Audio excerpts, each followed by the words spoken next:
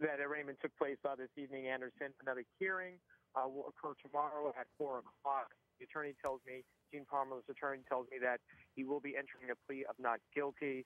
He's facing several charges: promoting dangerous contraband, destroying evidence, official misconduct.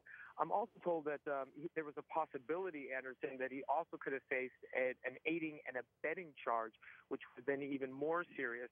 However, the district attorney, I'm hearing, did not choose to follow up on those charges simply because Gene Palmer had been cooperating with investigators for a period of time, and so that they did not go after that particular charge.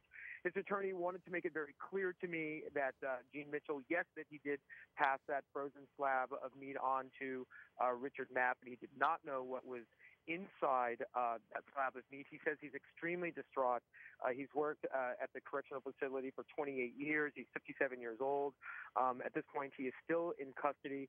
Again, tomorrow, Anderson, during that hearing, his attorney tells me that he will be entering a not guilty plea.